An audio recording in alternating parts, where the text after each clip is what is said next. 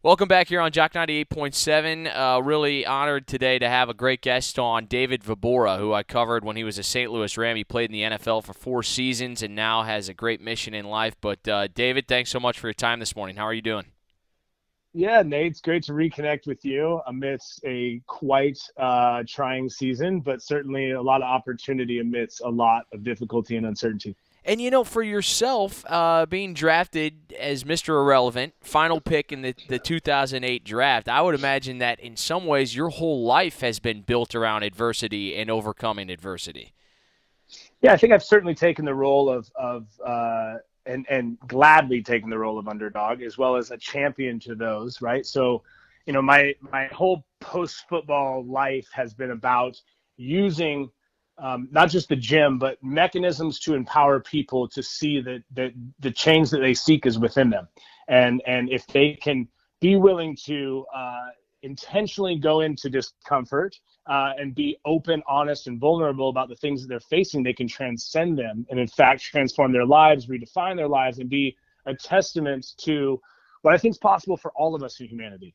And it doesn't matter if you ever step foot on a football field, or if you're, a CEO of a company. I feel we can all create a ripple effect of change and change for good that is really around using some of our perceived limitations or perceived scars as the qualifying factors, right? Like, who would have expected Mr. Irrelevant to become a starter, much less have an opportunity after football to do probably the most significant things of his life? And that's the story that I've lived as a result of just owning the parts of me that I felt like were limited by my definition as a football player. And now I've seen that they've been able to be applied outside of that realm. So it's been really awesome. And, there was a great article written, I was reading in the Moscow Pullman Daily News, which I'm guessing is close to your hometown.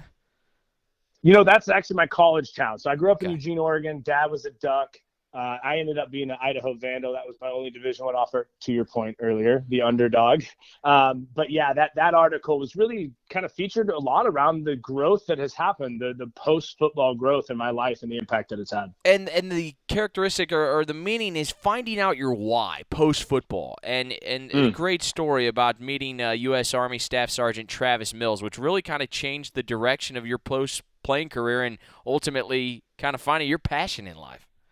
Yeah, 100%. Staff Sergeant Travis Mills is one of 5 living combat-injured veterans that got blown up and lost all 4 limbs. So he's a quadruple amputee. And he walked into my gym, walked in on prosthetics. And, as the story goes, it was like the hot chick in the bar. I was just magnetically drawn to him. I probably was rude leaving the conversation I was in to go up to this man and say, dude, you got to work out with me, right? And he's like, bro, I don't have arms and legs. What do you mean work out?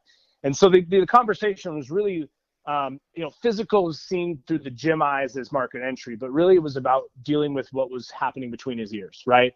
At some level, and this is really my why, and I've discovered it through the work with Travis and many others, it's to help people close the gap between who they think they are, right? How they've been defined, how they've been, perceived in society as, hey, look, this is where this person lives in an economic kind of status, or this is what this person did based around title, giving orders, taking orders. But we can go beyond that, right? And in fact, when adversity hits hardest, it's actually I'd say the portal or the opportunity to catapult so many things in your life. Now, it doesn't feel good when you're in that season, but I think what Travis felt in getting back into the gym was this level of, wow, even though my physicality looks different, I don't have to feel or act broken, right? And so that's the thing, is if you look somebody in their eyes and treat them like a whole person, that person shows up. And I don't care if that's a homeless person on the street, if that's a C-suite executive in a large corporation.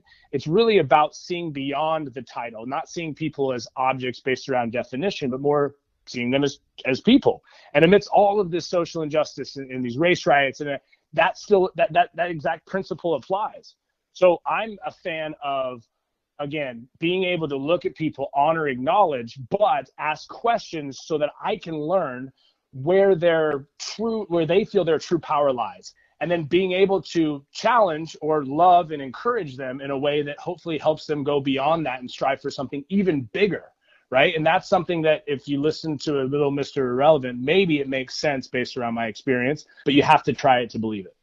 David Vobora is our guest here on Jock 98.7. So the gym was initially just, where athletes would go and train or just normal people, and this relationship sort of changed the way you thought about how you could train individuals post their military service and get them back to being kind of just who they are as a person. One of the first things I did was take all the mirrors down in the gym. We have this beautiful 19,000 square foot facility here in Carrollton, Texas, just north of Dallas. And, my big kind of ethos around that was you're not there to look at yourself. You're there to work on yourself. And you won't see people with headphones in.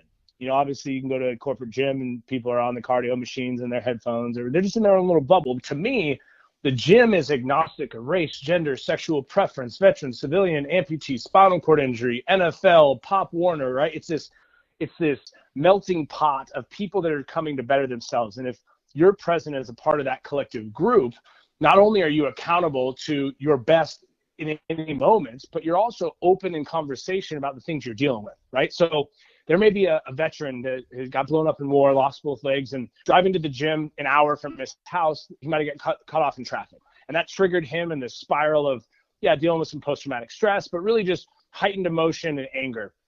But if he brings that in the gym, it's going to be a limiting factor. Now, some would say that anger can be fuel. It can, but to the degree that it becomes a self-defeating principle, it can become the de facto kind of, I guess, limitation or resistance to areas of growth they wouldn't be able to see because you can only ride that so far and so long, right? It becomes exhausting. So we use those opportunities, life circumstances, and using our breath as the freaking anchor to ground ourselves in the present moment, identify what is it that I'm really upset about, and then how is that going to be part of my progress, or is it part of the hindrance?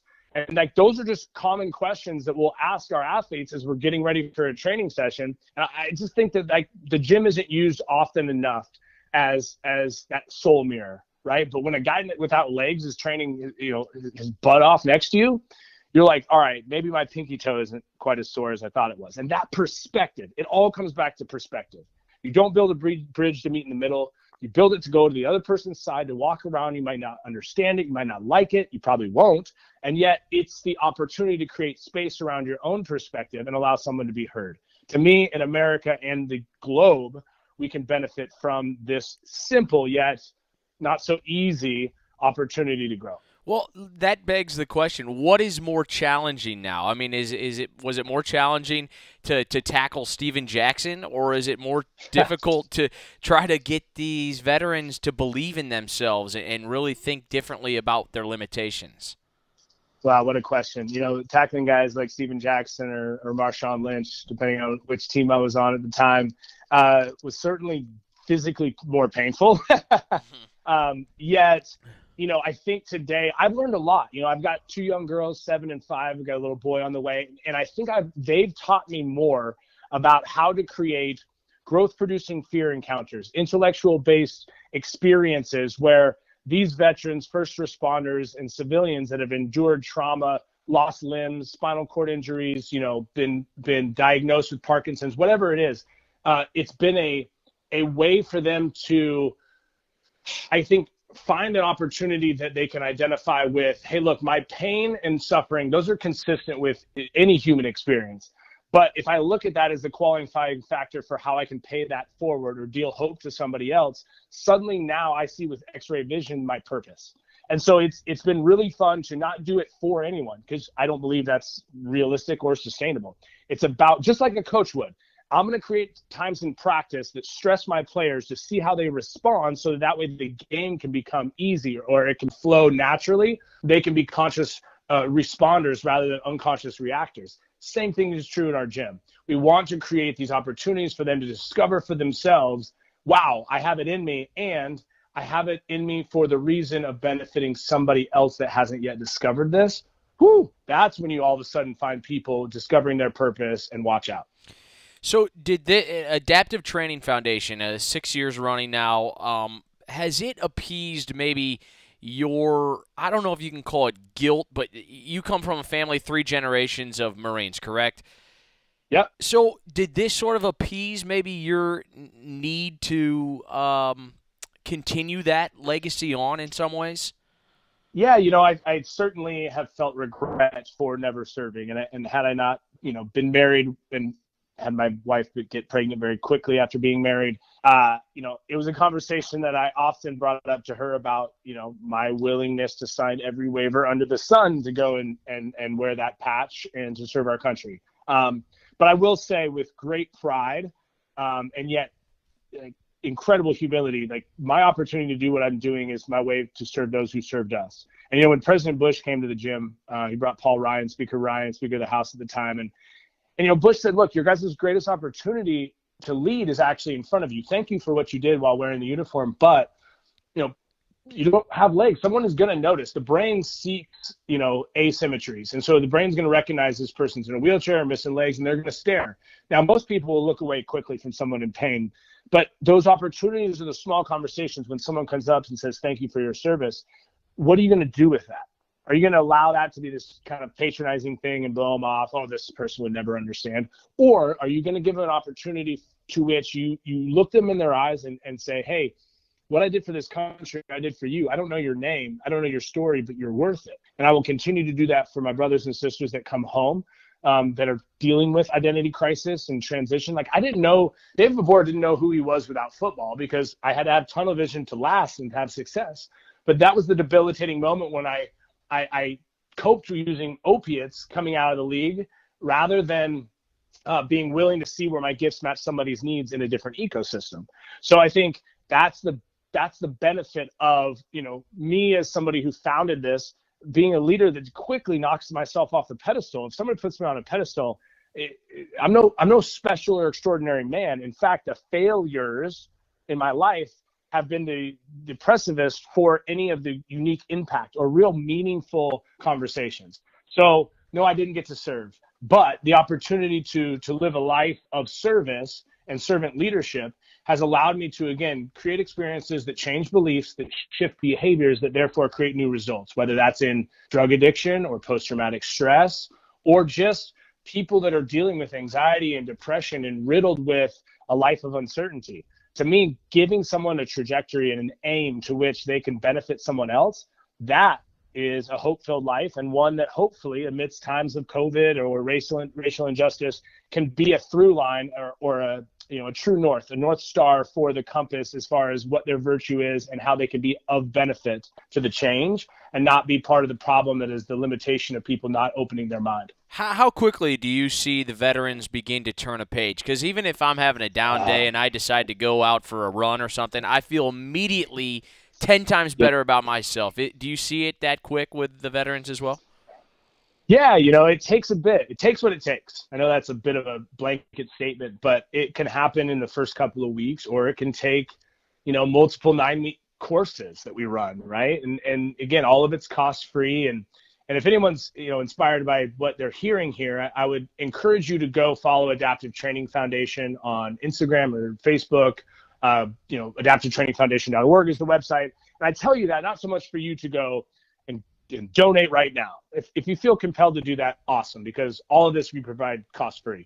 But I'd almost encourage you, moreover, to follow us, to share a video, to send it to someone. Everybody that's listening has been affected at some level by someone who's had a stroke, right? Or a car accident, or you fill in the blank, right? Like, humans are not, again, ever bulletproof, right? We are certainly ones that will endure certain types of limitations, but the transcendent opportunity for those is how you position your narrative, right? You can get a bad hand in poker, but those that really play poker well know how to play that hand. And that's the same thing that we feel is true about this mission.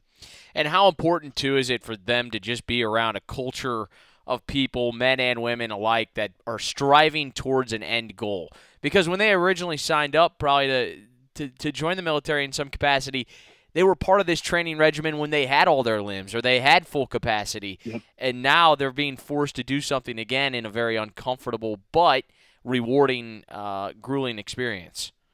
You're nailing it, man. I say this often. We call our organization and our group a tribe, right? A tribe is different than a team. A team is a roster based around position, roles, and responsibilities, just like largely corporate America. But a tribe is different. It recognizes the perceivable, most maybe least experienced person or most, in our case with the gym, most physically impaired person. Well, in our tribe, we empower them to be an integral part of the sum of the whole. So that quadriplegic that has very little dexterity and can barely feed himself may meet you at the door with a smile that is infectious, with an energy that feels like a church foyer after a wedding or baptism night or something. Like there's an energy to his why, his reason to show up inside of that larger why, right? Not to go to Simon Sinek and Golden Circle here, but to me, that is empowerment.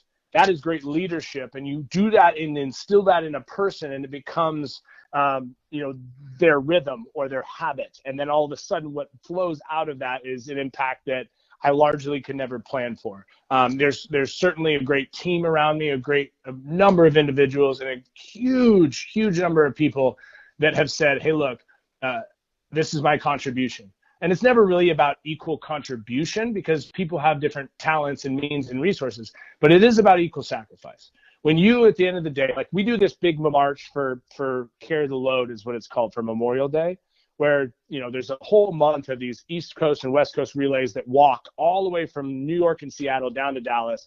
But Dallas Memorial Day weekend, we have over 30,000 people come out to walk in honor of those fallen. And what's so cool about that is it's not about everybody doing 100 miles. It's about going a little bit farther than is comfortable.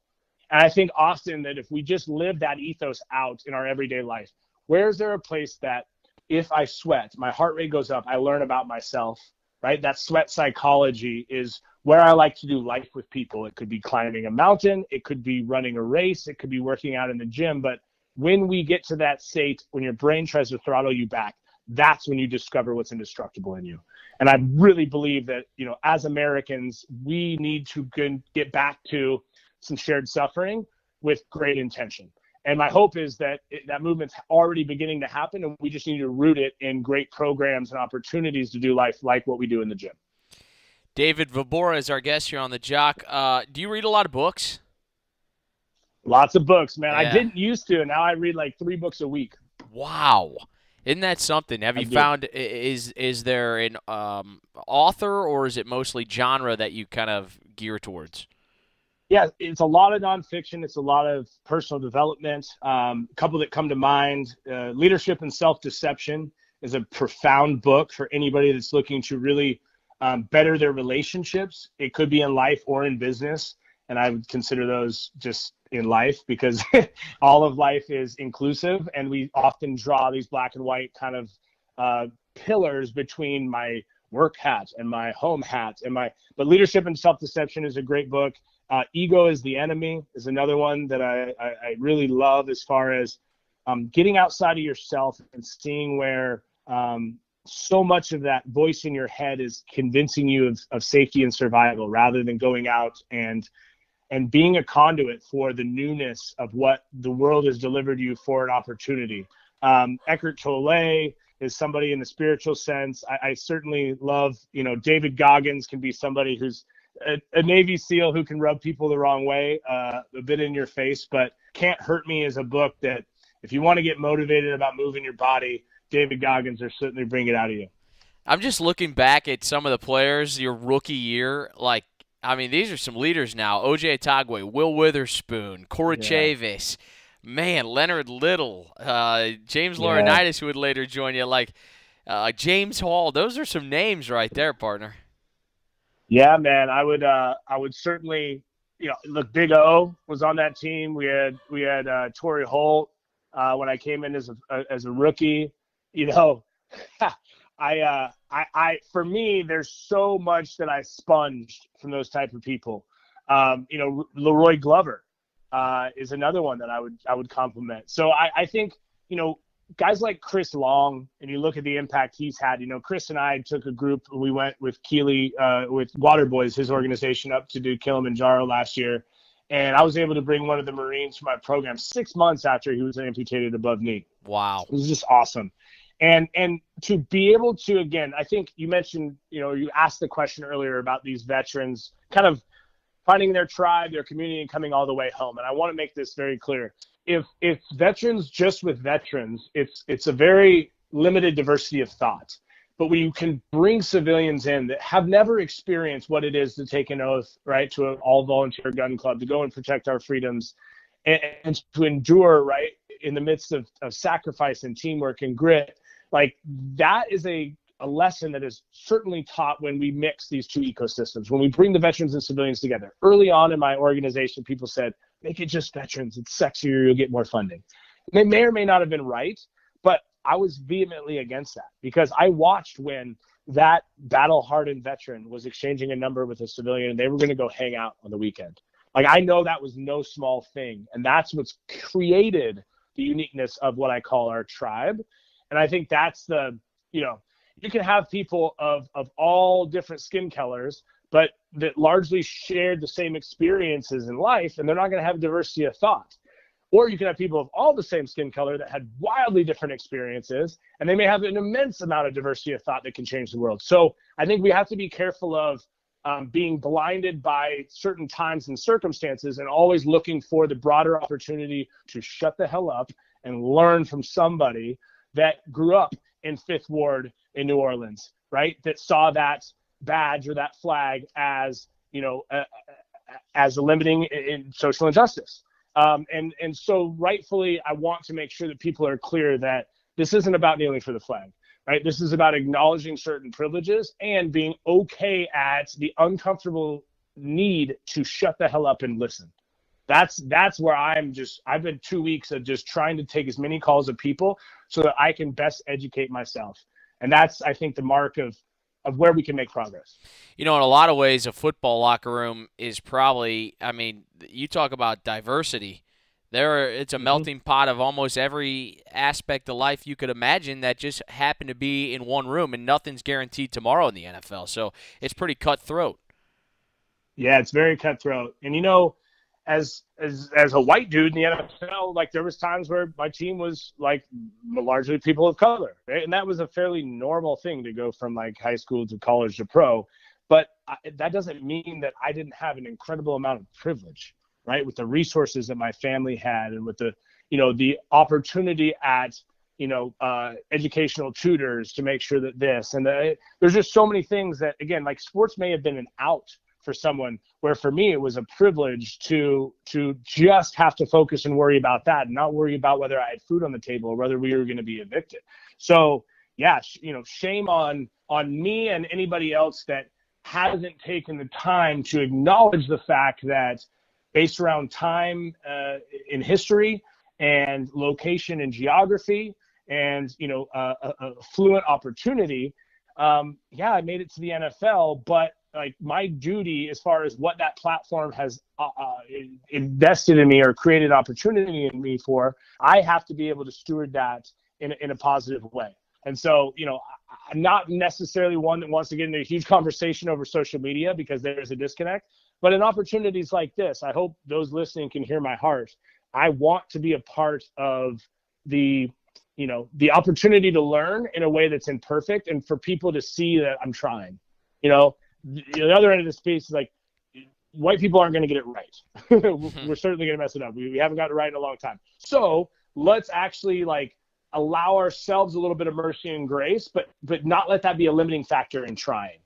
Just because our athletes at the gym that have endured trauma and injury, they're scared of falling. Travis Mills, the initial question I asked him was, what are you most afraid of? Right? No arms, no legs. He's like, dude, falling, the ground, it hurts. And that was very real to him. But the truth is, it wasn't so much about falling as it was this mental construct that if he fell and couldn't get up and people didn't know how to help him, what then? Right? And so identifying the thing that, look, white people, let's not be so stymied to move or to act because we're worried about getting it wrong. Let's do it in a way that owns the fact that I don't know how to do this perfectly, but I'm going to try. And my hope is that people of color acknowledge that intent and realize that we're human, we're all human, we're going to mess this up. But with each time that we have that hard conversation about how that person received it, because I think intention and the reception can be there can be a huge chasm between those two. And hopefully we can close that gap slowly and assuredly by just trying and trying again until we can make progress. Just a few more for you. Dave Vobora is our guest here on JOCK 98.7. You can check out adaptivetrainingfoundation.org. What are some of the most gratifying moments that you've had to date going through this new career post-football? Yeah, wow, so many. Over 200 adaptive athletes, people with disabilities or experienced trauma have gone through our program, flagship 9-week program where, again, mind, body, soul. We train them in individualized workouts. We do rock climbing and pool therapy, and we do these root meetings where we lock everybody in and we talk about, some of the traumas, the reason behind the reason for some of these self-defeating principles. And so I think about, Vanessa Cantu. She's a civilian who, when she was 15, endured a spinal cord injury because she was in a car accident. The bottom belt latched, the top didn't. Severed her spinal cord, crushed all of her internal organs. Fast forward 15 years, I meet her when she's 30. She has a 1-year-old daughter. They said she'd never get pregnant. But when she was in a wheelchair, I looked at her and I said, hey, what's stopping you from trying to walk again? She said, well, the doctors said it wouldn't be possible. I was like, well, look, I understand that guy's in a lab coat and he did some extra schooling, but that doctor is not God. What do you say we try? Because what I watched was her daughter get up and fall, because she was learning to walk. She was just under 1. And I looked at Vanessa and I said, why is your pride so big that you can't do the same? And there was this moment of like, yeah, let's do this. And so you fast forward about 18 months and she's walking unassisted, able to, and her big goal was to carry her daughter's hand as she walked her into pre-K. Huh. She was able to do that. Right. And you can tell like there's allergies or dust that kicks up in the room when this happens because my eyes start to leak. And those are those moments, like you can train somebody for the Paralympics and those are awesome moments, the medal, the win, but also these moments of like watching somebody get out of a wheelchair, lay flat on the ground and get back in the wheelchair with no assistance because they've never done that before. That's just as important. So I could list 100 different things. I mean, that Marine that I told you about climbing Kilimanjaro with Chris Long, at the fall summit, he was done, physically just smoked, right? And the guide came to me and said, hey, we're going to send you back. And I walked up to this Marine and I said the one thing that I knew I needed to say that would get him back on track. And we ended up going the next 3 hours. He tapped that sign and we ended up getting him all the way back down. So again, it's really about defying the impossible with the identification to, hey, these are people that want to hold me accountable to what I say I want and can love me all the way through, knowing that it's not going to be a straight path. The mission to the moon, they say, was only on course 3% of the time. The rest was course correction. So in my eyes, the purpose of life is to bounce from X to X, hopefully closing the gap between who you thought you were and who you were called to be. But doing it in community with people, that's everything. So if you don't have that tribe and you don't have an opportunity to put something out in front of you that scares you a little bit, to me, you're not tapping into your God-given human potential, right? Not everybody needs to go start an orphanage in Cambodia or go climb Kilimanjaro. But we all need to decide what our Kilimanjaro is. And then along the way, do our best to look people in their eyes, treat them whole, and lift them up. Because that's when you get to the top, you realize it wasn't about the destination to summit. It was that journey. It was the course correction where all of the gold was. And then looking back, the summit is just the extension, whether you touch the sign or not, it's just the extension of what you were willing to do amidst the face that your brain told you, which was, hey, you got to stop right now to protect yourself. Dude, that is beyond powerful. I mean, to tell you. Oh, man. What do you guys need? What can our listeners do, or anyone that potentially might hear this interview, or who you try to reach out to for Adaptive Training Foundation? What can we do? Yeah, certainly resources. Being that this is a 501c3 not-for-profit, people need opportunities to give for some tax deference. So if that's somebody that's listening and says, hey, I got $100 a month and I can make that pledge, let's do it. Or maybe you just say, hey, look, I want to go on and we have these sweet t-shirts on the site. One of them says, stop complaining, start adapting. and maybe you just want to buy that shirt. I wore it through TSA not long ago, and the TSA lady was like, hey, I need one of those. Like, everybody going through TSA land is complaining. So, maybe you buy a t-shirt. Like I said, follow social media. If you are touched by a video or a message, share it. There's someone in your immediate family and your immediate following that's going to be touched by it. And that's how we create that ripple effect. And hopefully inspiration, which tends to wash off semi-quickly, converts into aspiration, and you can decide what it is in your life that you're not tapping into to be your best self or to discover your own why. David, I got 2 football questions for you, then you can get out of here. First of all, should Coach Haslett have gotten the job? I know the players advocated for him when Linehan got fired after the 2008 season, but there were a lot of people who wanted Haslett to get that gig. Yeah, I love Has, you know, from a defensive-minded coach and just an old salty vet, dude, just a salty dog, you know, obviously playing in Pittsburgh. And I don't think I cracked me up anytime he tried to break a huddle because he could never really lift his arm high enough because he was in that old, 3-4 downhill, so we'd all have to, kind of squat a bit so he didn't feel emasculated that he couldn't get his hand up. And we made sure he knew about that, too, just for the record. No, shout out to Has. You know, Linehan, being an Idaho Vandal, and appreciated so much that Linehan stuck his neck out to grab me on that last pick. I wouldn't change a thing. You know, certainly have flirted with the idea of what if Has was able to stick around. And, you know, I always had a great relationship, still do, with Spags. I mean, I'll text him. I text him congratulations, obviously, on winning with KC this year. We talked a couple times a year through text.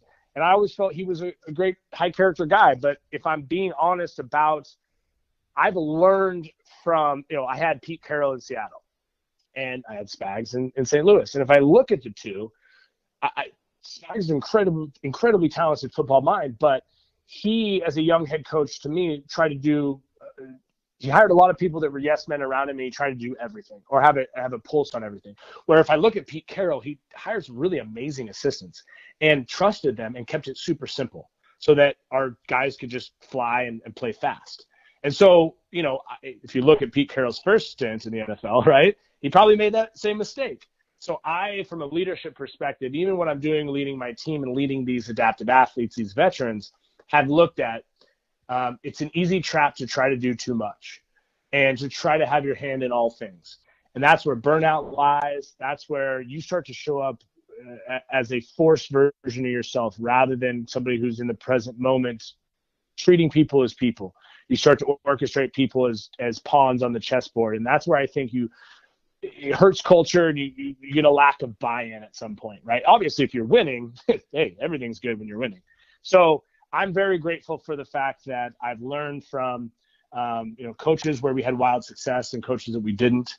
And in fact, probably learned more in the instances of the times that we didn't have success. And I still love football. I do miss Sundays, but I certainly feel very grateful for discovering my why and this opportunity of using the gym as a conduit to deal people hope.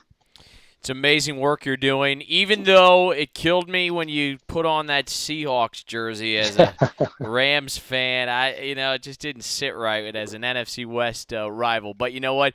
I'll give you this much. Seattle might be one of the best venues in all of the National Football League. Their fans are tremendous. Pretty special. It was cool to play on the opposing team side and then go to play at Seattle. Being from Oregon, it was great in the Pacific Northwest to have a lot of my family come up. And when I decided to retire, a lot of my coaches, they'd call me and say, "Man, you got snaps left. What are you doing?" And if I'm honest, it didn't make sense in my head. It could have never, because I felt like I was going to die on a football field, right? You're going to have to peel me off this gridiron. But where I trusted was something in my gut. There was this intuitive knowing that it was time. And, if anybody's dealing with a relationship or a career change or look at this difficult time in COVID, trust what your gut is telling you and act on it. Really tune into that, because that's where I think you're going to get a true north. You're going to get an opportunity. It may be scary. It may not have the financial stability that you'd hoped or whatnot, but just leap. And the rest will take care of itself, because you're going to be, plumb full of significance, and the success will follow. AdaptiveTrainingFoundation.org. David Vobora. Man, this has been a real treat. In fact, I just did my Father's Day shopping. I got myself one, and my dad, Stop Complaining, Start Adapting t-shirts. You can find the merchandise online. That's where you got to do it. That's right. Here we go. That's awesome. You rock, brother. Hey, I really appreciate your time. All the best with your endeavors, and best health to you and your wife and your family. I know you got your third on the way. Finally got a boy coming. Yeah, that's my retirement plan. I got the man cub. He's actually measuring 3 weeks ahead, so maybe I got a defensive end in there. Good deal. David, thank you for your time as always. Awesome, brother. Thanks. Take care. You too. Again, be sure to check out adaptivetrainingfoundation.org. That's David Vobora. We'll be right back on JOCK 98.7 FM.